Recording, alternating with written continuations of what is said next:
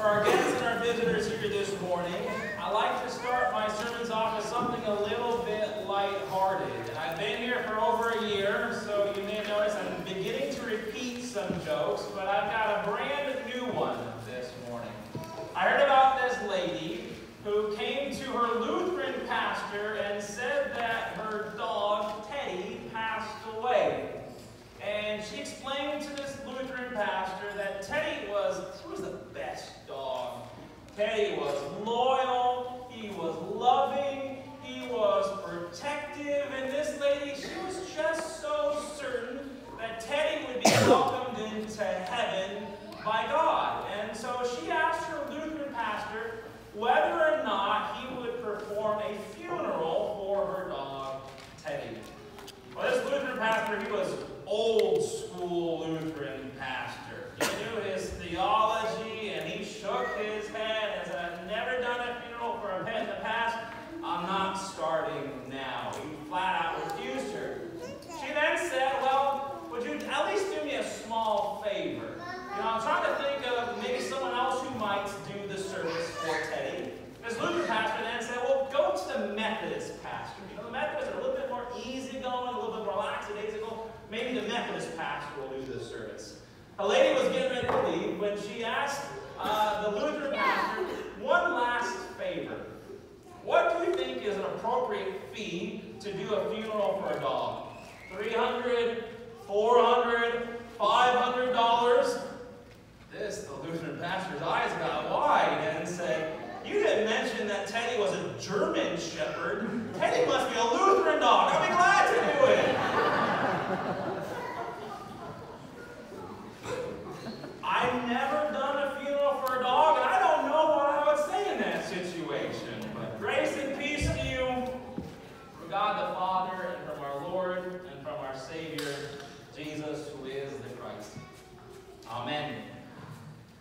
This morning, I would like to make some connections with the Olympics and our faith. I'm not sure if you're a type of person that gets into the Olympics, but I love the Olympic Games. Sometimes I get more into them, sometimes a little bit less so, but it's amazing to see, isn't it? See all these athletes from every single corner of the world come to a place and compete on the highest level for 2 weeks. You know, about 200 different teams from all over the world. I think there's some connections that these athletes and the competitions have along with our faith. And so this morning, I want to pinpoint 3 of those similarities, 3 of the connections that we have. And the first connection that I see with the Olympics and our faith is, you know, when you watch these Olympic Games, and I guess most noticeably, the opening ceremony, and you see all those athletes come and they'll go around the track and they'll be holding their flags, but they're all together. And it's really kind of a beautiful thing to see kind of the unity of all these athletes coming together before they start to compete with one another. But these athletes are from all over the world. And it's so true with our faith. In fact, Jesus Christ, right before he ascends into heaven, gives us a command to go, therefore, and make disciples of all the nations, baptizing them in the name of the Father, and of the Son, and of the Holy Spirit. Now, sometimes we don't often think about this, how special this is, how significant this is. Because before Jesus sends the disciples out, before he sends the apostles out, the faith was really just located in one country, one nation, and that was Israel. And Israel knew who God was. Israel had God's word in the Old Testament. But at this moment, after Jesus came and lived this life, showed us the way, it truly became a global religion. And we're meant to continue to spread it to all different corners of this world. And as you see the faith spread, as a pastor in the United States, one of the spots I'm really excited about is you see it going in Africa. And it's just great to see the faith continue to grow and spread throughout the world. But it doesn't stop there. In fact, Jesus, when he talks about this talks about, it's supposed to be everywhere, but this faith is supposed to be a united faith. In fact, in John 17:21, Jesus, praying to God, prays that we as Christians, we as followers, be one. Just as the Father is one with the Son, we are supposed to be united in this faith. Now at this, I think we're doing pretty good at spreading it across the globe, spreading the faith to all the corners. However, at this oneness, I think we fall short, frankly. I've seen statistics on the number of different denominations that there are in the world right now. And this was from about 5 years ago, so it's probably even more, but something like 33,000 different denominations right now. And by denominations, I mean, the ELCA is one denomination. Missouri Synod is the second denomination. 33,000 different denominations, all saying, we've got the truth. We know how to follow God, and we're not united. In some ways we are, but in many, many ways we are disorganized when it comes to promoting and celebrating the gospel and the truth. And so that is something that I think we still have work to do. The second thing is I'm watching these Olympics just to see all the different types of skill that go into the different events. Boy, there's a lot of strange events, isn't there? Sometimes you turn on the TV and you just marvel and you think, how is that an Olympic sport? And there's some that, there's just an amazing athlete. And I know we've got one of our own competing at the games right now. Jordan Larson, born and raised right here at Redeemer and Hooper, went to Logan View. And as I watched what she does, what an athlete. For her to do what she does at that scale, the Olympic Games, she's got to be fast, she's got to be agile, she's got to be able to jump through the roof, she's got to be powerful, she's got to be really the complete athlete. And maybe the games, that's what you need. But then, there's some events, synchronized swimming. What type of skill do you think these people need? I certainly couldn't do it. Probably a lot of patience, a lot of perseverance, maybe forgiving your teammates when they're going like this, they're supposed to be going like that. I don't know what it is, but it's definitely a skill.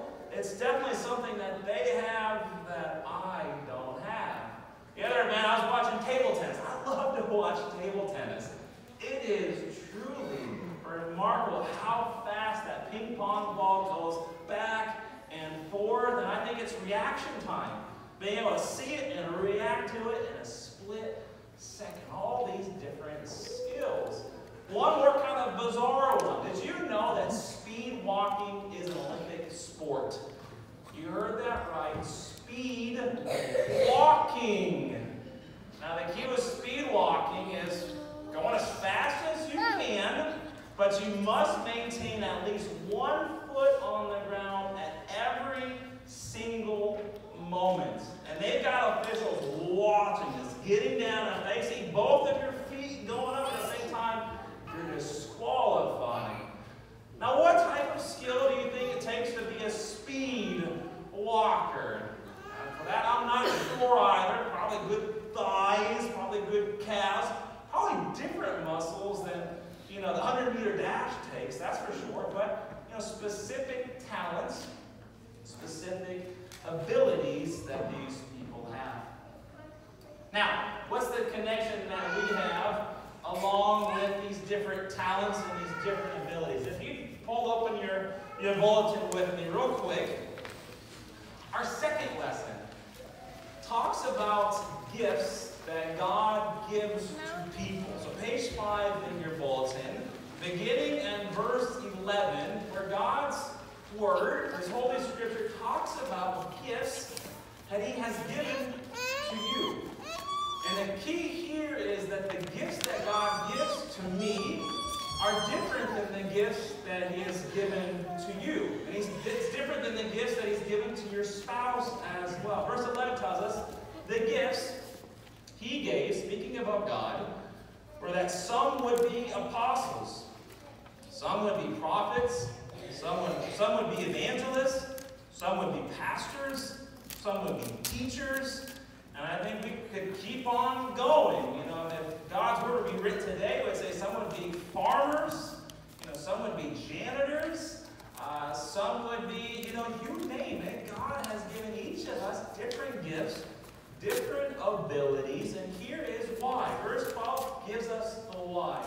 Why all these different gifts? The why is to equip the saints for the work of ministry, for building up the body of Christ.